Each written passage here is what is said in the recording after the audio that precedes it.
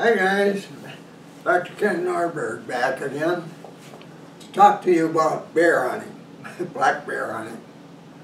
I've got a lot of experience with black bear hunting. As I told you last time, the first few years that we hunted them, we used rifles, our deer rifles, which was fine. But at that time, being very serious bow hunters, especially my son Dave and I, we were pretty serious about that. We decided to try hunting bears with a bow. And with our experience, we were pretty sure that a bow could be every bit as deadly as a rifle, which turned out to be true, really true. It's kind of really amazing. As a matter of fact, a good shot with a bow would have put a bear down much more quickly than it'll put down a mature buck. Whitetails, they're capable of running 100, 150 yards after the kind of shot we're going to be talking about here with a black bear, where a black bear might only go 6, 7 yards after being hit. And I've paced it off many times, and only once have I ever taken a bear that went further than 17 yards after being hit with an arrow properly. And I talked about you want at least a 60-pound draw on your bow, or the equivalent of that with a compound. And I recommend standard arrows that have some weight to them. I personally use 125 grain broadheads, but I've used 150 as well. But I like the weight there because you want foot-pounds energy in that arrow when it hits a bear. You know, a deer is only about this wide from side to side in the chest area. A black bear is wider, and not only that, if you're going to do a really good job of killing a black bear, the ideal shot is a quartering away shot where the arrow enters the bear on one side, on your side of the quartering away position, halfway down the body, aim halfway down the body, you can see there, behind what you think is the last rib, and that's further back than you realize. You know, it's almost to where that front hind quarter comes in. It's just maybe 6, 8 inches past that, and that bear's quartering away. You're going to go through into the bear behind that last rib. It's going to angle through the lung on your side, high on that side, and then it's going to angle through the bear's heart. You know, and when you field dress it, you'll find that arrow passage is going through the heart, and then it'll go through the opposite lung, low on that side, and finally it'll hit bone on the way out, below the shoulder on the opposite side, and with good foot-pounds energy, it'll come right out of the bear. Sometimes not all the way, it kind of depends on the size of the bear. A 500-pound bear, there's a lot of tissue that you have to get through. And with that extra foot-pounds energy and plenty of draw weight, I've put arrows through bears in the 400, almost 500-pound class without any problems. Just zip right through, especially if it doesn't hit bone going in, and it won't hit any until it gets to that chest wall just inside the opposite front leg. It comes out. And I've seen bears jump back after being hit like that because this arrow showed up right in front of them. They're wondering what it is. They don't even realize they've been fatally hit right at first. But most of the time, they just go. I mean, almost immediately. They'll barrel through whatever's in front of them, and that's kind of amazing because you're going to make sure there's a bunch of stuff in front of them. and they won't be very far. In about just a few seconds, all of a sudden you'll hear a roar like a lion, louder, roar, 3 to 5 times, and then it's quiet, and he's dead. But that's the ideal shot with a bow. Now, I remember when I first started hunting bears, it was really frustrating because I had to wait and wait and wait. I wanted to wait and wait.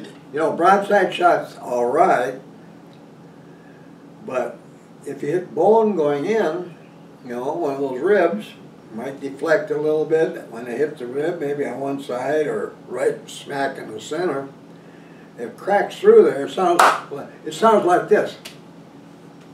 Like that's the sound it makes when it's breaking through bone. When your arrow goes, just like somebody slapping your face. That's the sound it makes. Well, then there isn't going to be as much foot-pound energy when it gets to the other side of the bear's chest, and if it has to go through a bone again, it might not get very far outside. But you know, you're looking for an exit wound, and so that's why quartering away is ideal, and it's ideal for another reason. When the bear's quartering away, it can't see you. Now, bears have poor eyesight, relatively poor eyesight, but they darn well can see movements, and they might even realize you're up in a tree there, but you're not moving, you're not being aggressive in any way, not being dangerous, but they might not realize you're up there. But if you're raising your bow, when you know, here's the bear, you're sitting there waiting and waiting. I remember you sit there and wait. And then more than once, I got tired of waiting. So I decided, I'm going to see how slowly I can raise this bow without the bear seeing it. Never made it. They're gone. And once that happens, you know, you disturb a bear that's feeding at your bait site, he's gone. If he's a big one, a little one might come back, but not a big one. He's gone. So it's really disappointing when that happens. So after a few years of going through this kind of thing and waiting and waiting and waiting, and you know, the longer you wait, the more nervous you get. You know, you're getting to the point where, you know, if you're sitting there and you think you're going to have the bear 50 yards away, and you're sitting 50 yards away and the bear's way over there, but even there, you know, if you move, he's going to see that movement just as likely as if he's right there. He's going to see it. You get the same response. Zoom, he's gone. But you know, you get tired of waiting and you try it. That just doesn't work. It just you might as well have put the bear up close, within 7 yards. All the bears I've shot for quite a few years, after I've once created this way of making sure I get a quartering away shot soon, without having to wait a long time. You know, I never felt the urge at all to raise my gun. But anyway, if he's 50 yards away, I started to talk about that, and you're waiting and waiting and waiting, and pretty soon you get your gun up. You know, that gun is going to be moving. And if you hit the bear, it might not be fatal. Chances are 5 times out of 6 or 7, you're going to just wound it. Then you got big trouble. Then it gets to be a dangerous game, tracking a wounded bear, especially late in the day. It's getting dark. You don't want to be in that. You don't want to have that problem. So get the bear up close. There's nothing wrong with that. You're 9 feet up.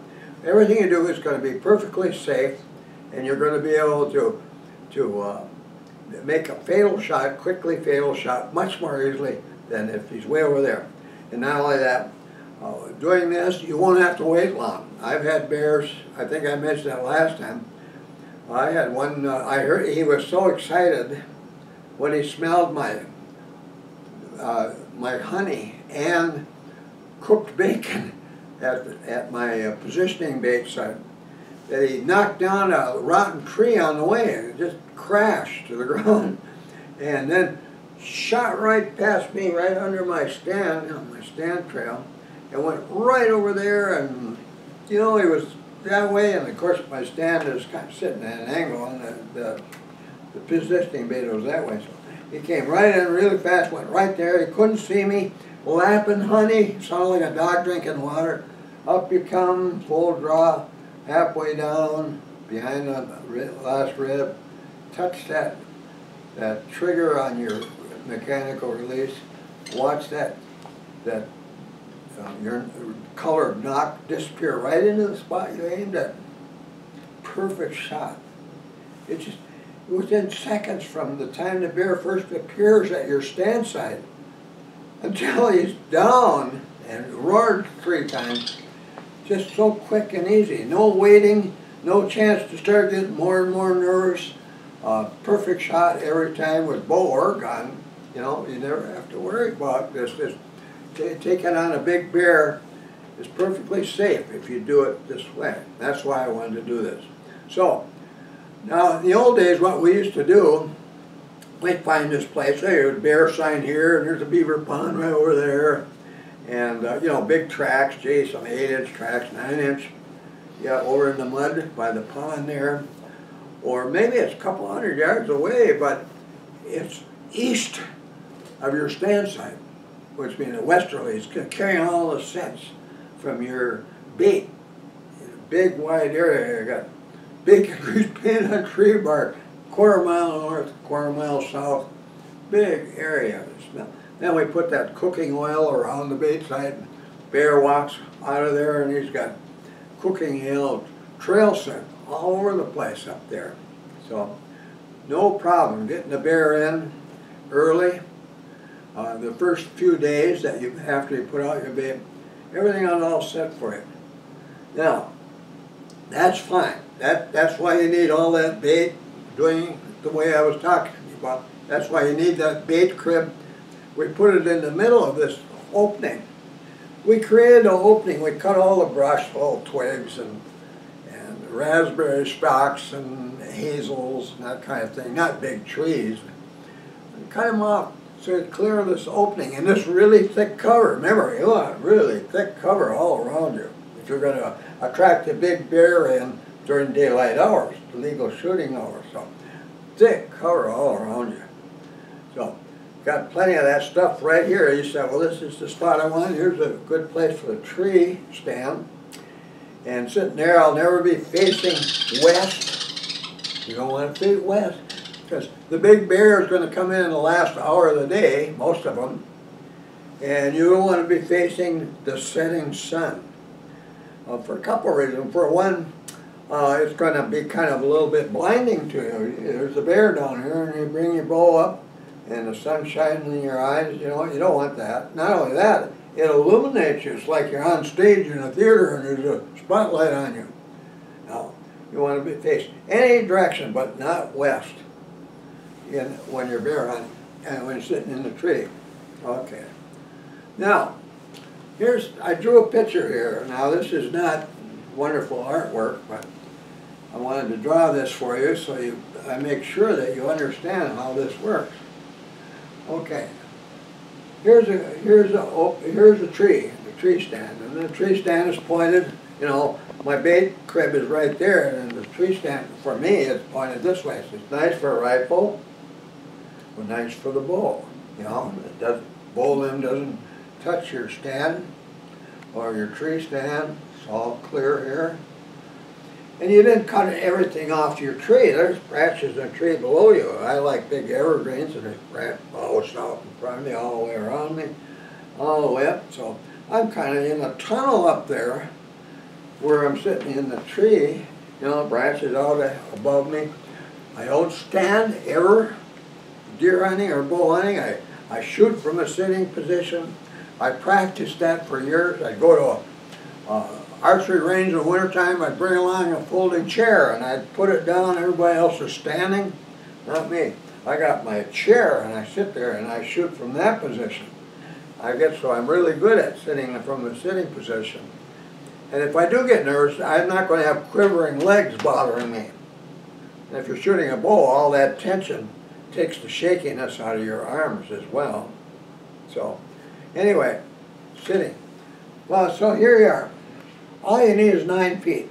You don't need to cut all these branches off. Back in 1985, I had a famous bow hunter come to my camp. I invited him there, and I brought him out early one morning to a stand in a tree, portable that I had set up for him. And then I climbed up in a tree about 30 yards away with the video camera, and I was going to videotape him shooting what I figured was going to be a 10-pointer. And there he had a tantrum up there in the tree because there were branches right above his head there, because he bragged about using a bow with 90 pounds pull, but the only way he could come to a full draw is raise the bow straight up like this, and he used both arms pushing and pulling to come to a full draw with the thing. Well, he never did it while sitting, ever. So he didn't know how to fire that bow of his from a sitting position. And so, right away, he gets a little saw he had in his pack out and started sawing branches off up above here. And pretty soon he was standing up. And pretty soon, here comes a 10-pointer up the trail and stopped about 70 yards away. I got photographs of the deer. And looking up there and saw him, then turned around and walked back in the direction it came from. So we got back to camp, I showed him that. Why is it my fault he didn't get the deer? Because I didn't properly prepare a stand site. I didn't know anything about setting up a stand site. Well, you can't be standing up when you're hunting the deer these days, especially if you're hunting older bucks. You can't just do that. You got to learn to sit from shoot from a sitting position, whether at ground level or up in a tree. Well, anyway, so movement is bad. That's why you want that bear when he races him. First thing he's going to do, and I'll tell you more about that, but is go to that positioning bait. Now, here's an opening out in the woods, all thick cover all around it. You know, it's so thick you wouldn't see a bear come until he sticks his head out into that opening here. And here's the setup. Here's the stand in the tree. Here's the bait crib in the middle, all the logs covering up with the bait. You got 4 logs forming the space where all the bait goes, and then the logs on top, and they're 6 feet long. That's your measuring stick. And so it's kind of open here. Then all the little twigs, the hazels, or any kind of stuff, raspberry cane, anything like that that's standing in there, little brushy stuff, we cut off near the ground level, and we pile behind a tree on the opposite side. You want a tree on the opposite side. One time I didn't have a tree on the opposite side. I dug a hole and put a log in the hole and covered it up. So I created a tree on the opposite side. It wasn't a full tree, but you want one on the opposite side. This tree right here is 7 yards away from here, 7 yards across here. Kind of a circle. It can be oblong or square or whatever. It doesn't have to be a perfect circle. But anyway, and that's your setup. Now, we're legal, and it's legal in Minnesota. We use honey and or cooked bacon. Now, you're not supposed to provide raw pork to bears. Well, bacon is processed, and you probably wouldn't have to do it, but you get more smell out of it if you fry it a little bit. Not so much that it's stiff. You want it to be limp bacon. And I usually go out there with a dozen strips of limp bacon. When I fry them at home, I put them into a plastic bag, all that bacon, and then put that plastic bag in another plastic bag, so I make sure I got airtight closure. And from that time, you don't want to touch the bacon. You don't want the bacon smell in your hands, or the honey smell. Now honey, we usually get a jar that's got about 2 cups of honey on it. What is that, 16 ounces, something like that. So, and good tight cover on the top. Now, we never use positioning bait except when hunting. You know, during the 2 weeks we have before the season starts, we're bringing a lot of bait, putting it in that bait crib, and but we don't put any honey or bacon out at that time. only when we're hunting. So let's say here's opening day and it's now 1 o'clock and you go out to the woods, and it's been 2 weeks now since you've been providing bait, and it always happens. I mentioned I always put watermelon in there and smash it, and the bears will eat that watermelon right down to the rind. So what you got is a bunch of nice little green dishes out there made from watermelon rind. If you don't have any, you can use a paper bowl or something like that, but I always use the watermelon rind, and I put about almost a cup. Pour it from your jar. You can open it up, don't get it on your hand. Pour it in your little bowl, and you go over there and stick that bowl behind that trunk of the tree on the ground, so that from where you sit, you only see half of it. You know, it's sticking out. Here's looking down on it. Here's the tree, and the bowl is over here on one side like that, behind the tree. Now, another thing that's important about this is that all this stuff that you did, and maybe more from around, you build a brush pile behind that tree. Big pile of brush over there. Here's your bowl. Little opening, little cave-like opening you make, pushing stuff aside. It goes in there. A nice brush pile behind that. And the reason you put it there, you don't want a bear coming from this way and facing you to lap up your honey or eat your bacon. You want it to, the only way you can get it at is to come from this side, and then it's because it's over on one side of the tree and partly behind it, it's going to stand there quartering away, you see? You're sitting in your stand, you're looking down, here's the bear, the green bear. And here's that bowl down here.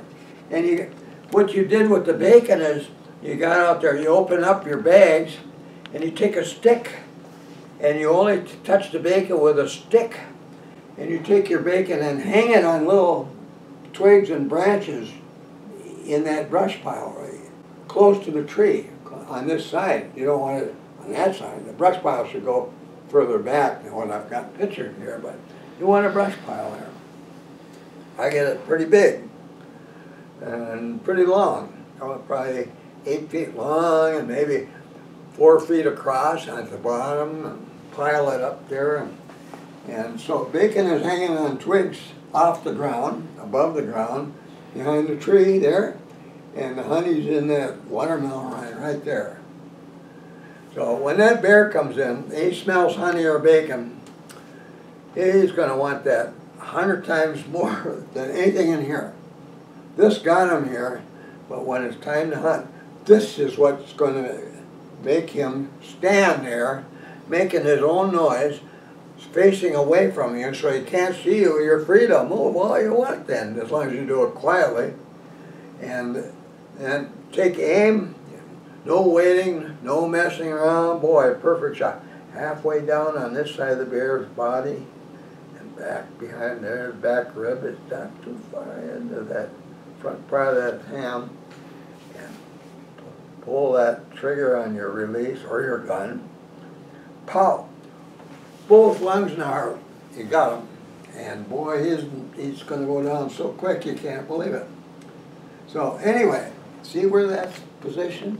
And you see the situation here, and the bear has to go quartering away from you. He's got all this brush here, he can't get at. The only way he's going to be able to get at it is right there. Perfect. Everything's all set up, just perfect. And that's it. That's the east, north, or south over that direction.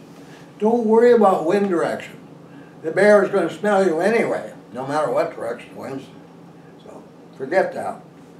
Forget that when you're hauling in bait. Forget that when you're going to your bait site to hunt. Forget about wind direction. Just ignore it completely. And you can do that because that bear is used to smelling you there.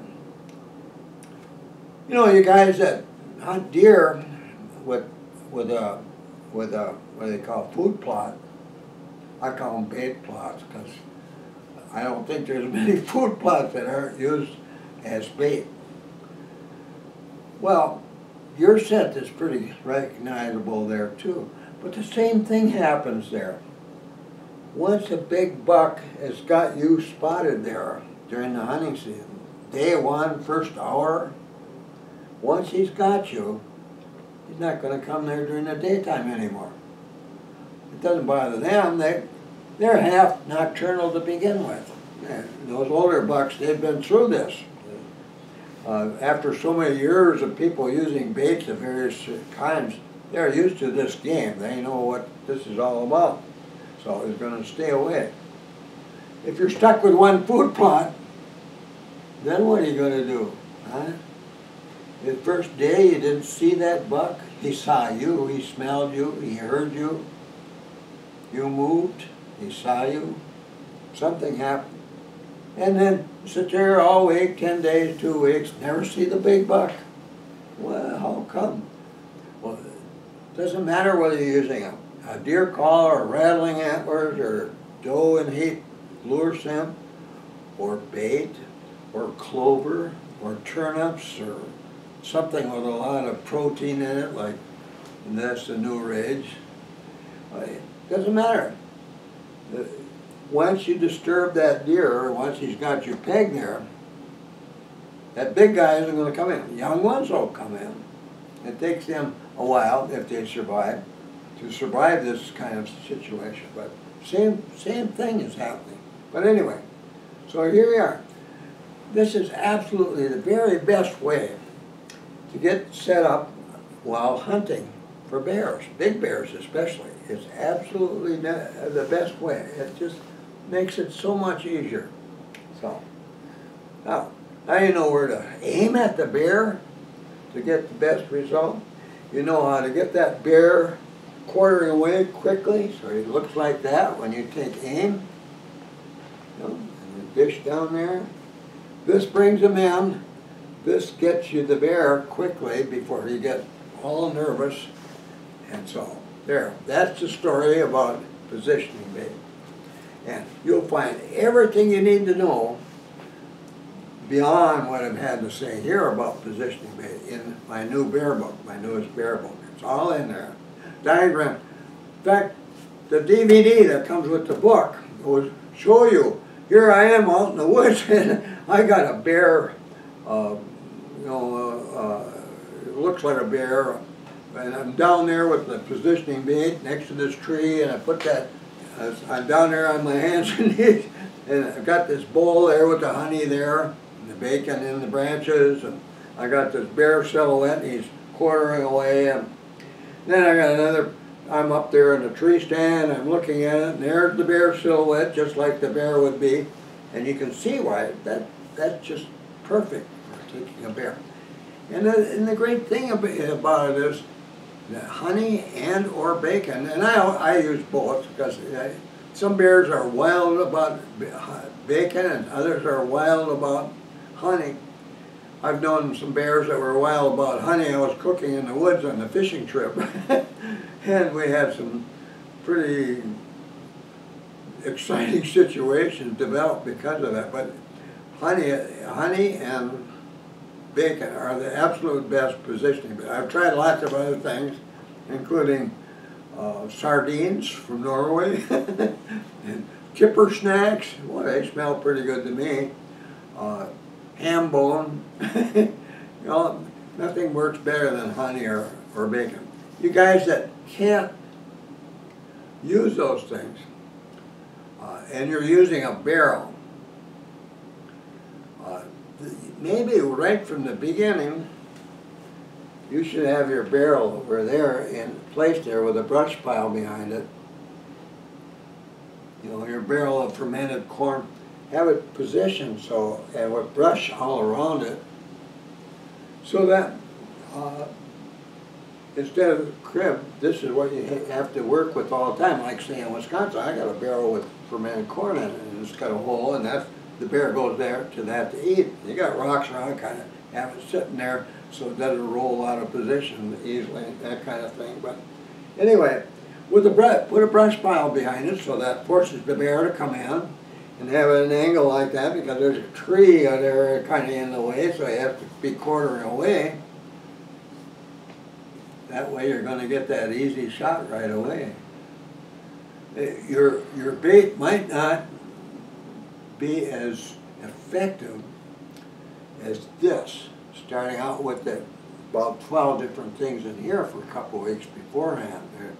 That big bear, nothing in his 30 square mile range that's as good or tasty as that. So that's going to keep him coming back.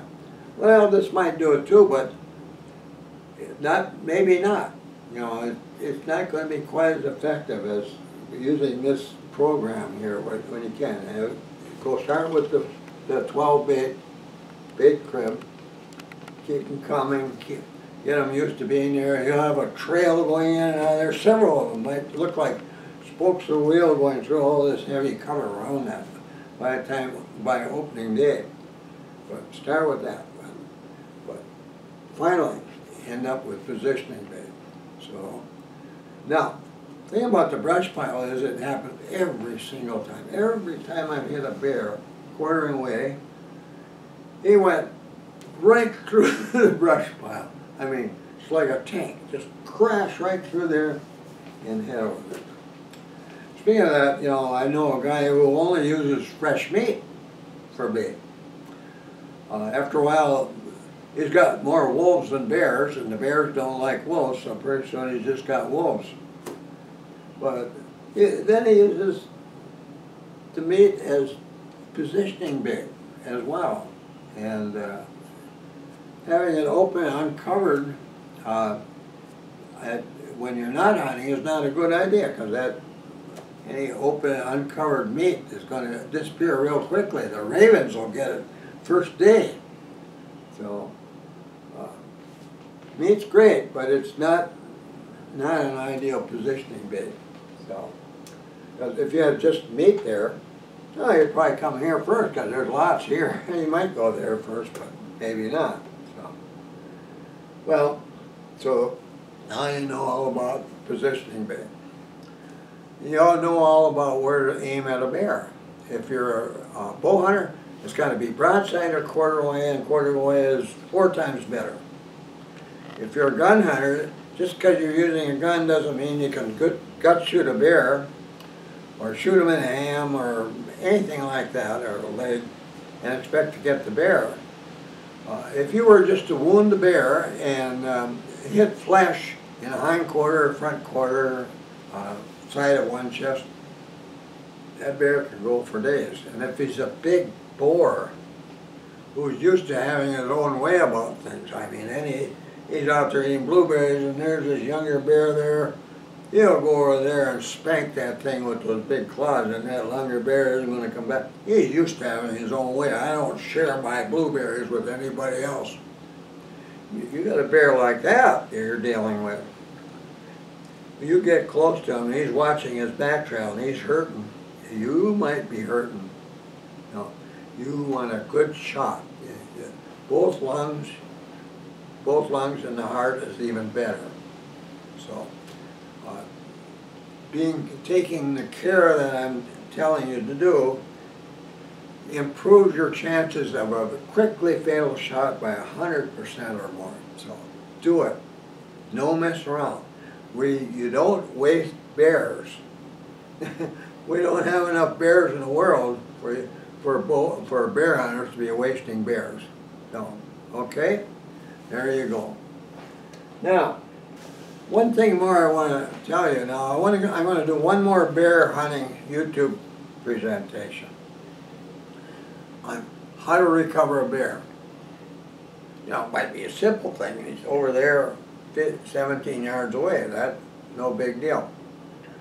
But holy man, at first, you know, when you shoot one from a tree and you're sure you got it and things didn't work out, you can have a hard time finding the bear, even if it's only 17 yards away in that heavy cover. So, and then once you get the bear, you got to field dress it, and you got to treat that bear quickly. You got to get that carcass and that hide cool down quickly so you don't lose it.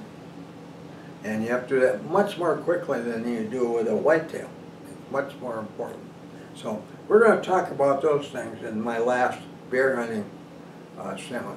So look for me in a week, and Oh, I should be ready to finish it up for you. Now, another thing, be sure to hit that little red button there. I'll tell you why it's important to me. The more people I get to subscribe to my YouTube presentations, the better. You know, right now I've got well over 5,000 people subscribed, but I'd like to hit 10,000 if you could. And I'll tell you why. I'm being paid for putting on these seminars, but I have to have subscribers, and I have to have a lot of people watching my. I have a lot of people. We're way over 1 million minutes of people having been watching now.